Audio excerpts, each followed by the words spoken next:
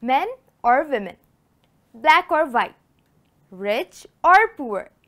Everyone is equal in the eyes of the law, but only some matrices are equal in the eyes of mathematics. Let's see which ones. Whenever you are comparing two matrices and want to check if they are equal, you only need to consider two conditions that must be fulfilled. The first condition is that their orders should be the same. We have covered the order of a matrix in our previous lesson. It is the number of rows by the number of columns in a matrix.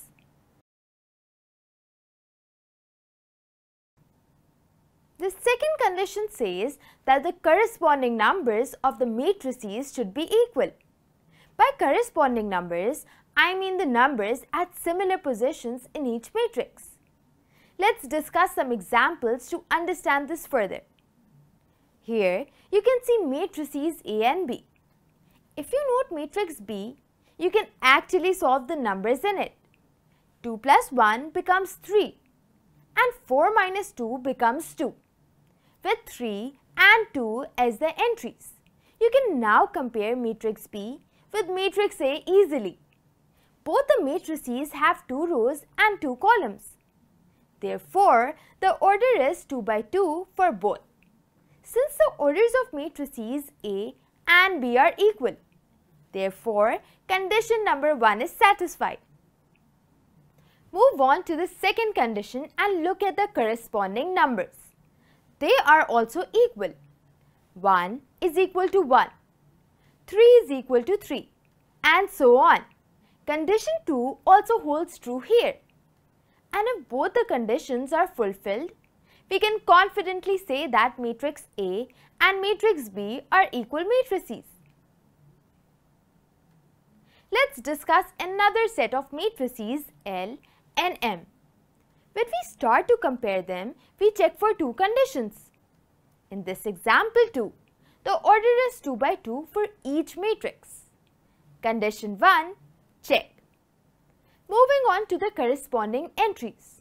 They look similar at first glance, but let's look at them closely. 2 is equal to 2, 3 is equal to 3, -1 is equal to -1.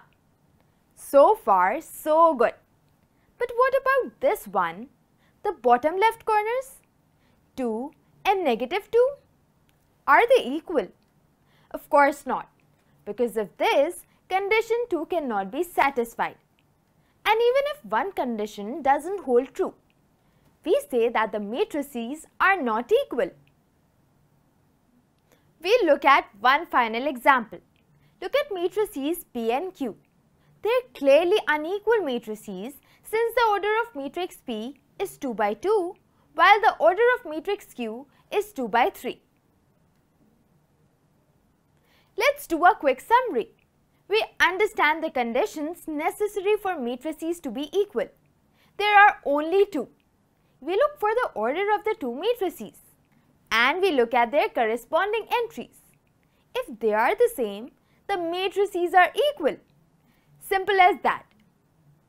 I hope you had fun learning these new concepts. There's a lot more to be learned about matrices. Keep following us and I'll see you in the next lesson.